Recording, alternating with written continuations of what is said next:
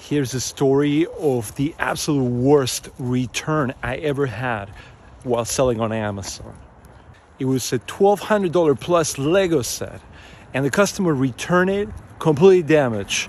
The box was completely broken. The factory seals were torn apart.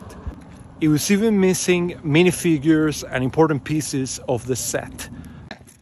What's even worse is that UPS treated it like garbage when they returned it. They stamped the return shipping label on the box itself, and they didn't put any additional box.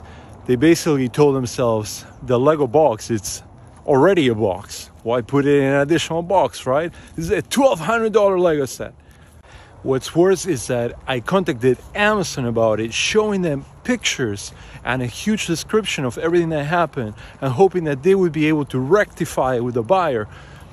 And they said no, that they're siding with the buyer because the buyer is always right. They basically said that they can't take responsibility for damaged items that are in transit. I did manage to sell it on eBay, but it was at a huge loss. I ended up losing a lot of money on that transaction.